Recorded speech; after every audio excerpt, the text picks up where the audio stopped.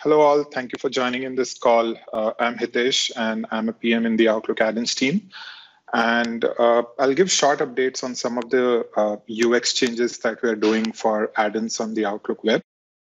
So this is especially applicable to over commercial users for whom the add-ins are primarily deployed by their admins.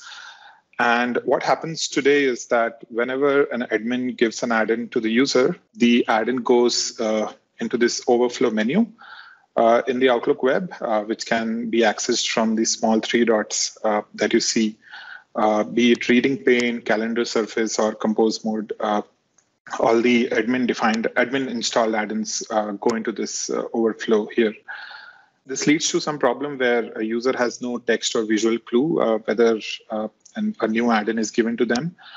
And it's not like users don't have control to pin the add-ins, but the setting to do that is also quite difficult to find. So if you know about this setting, it'll take about 4 clicks and a scroll for you to go in the Outlook setting and choose the add-in that you want to pin on the ribbon, right? So we are making changes to this approach now, wherein we are bringing some kind of parity to the way the add-ins appear on the Outlook ribbon, right?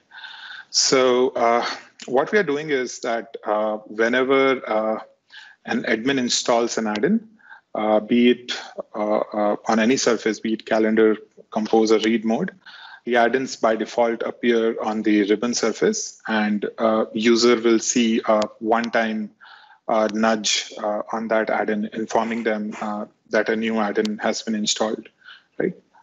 This is just a demo of this. So this is a calendar add-in that your admin gave, and the add-in will get pinned on the ribbon, and the user will see a small nudge saying that, hey, this add-in has been given to you by your IT admin. The user will also have option to customize this ribbon, wherein they can click on this button and it will directly take them to the settings for customizing the ribbon, right? So this will also be applicable to other surfaces.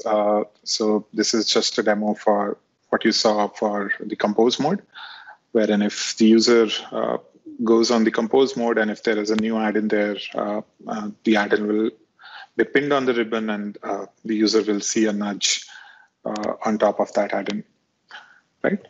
So this change will be live soon. So this will be coming in April, next month, that is, for all over commercial users.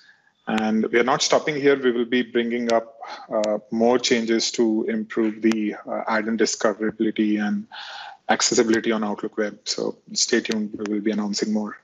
And that's all I have. Thanks. Cool. Thank you, Hitesh.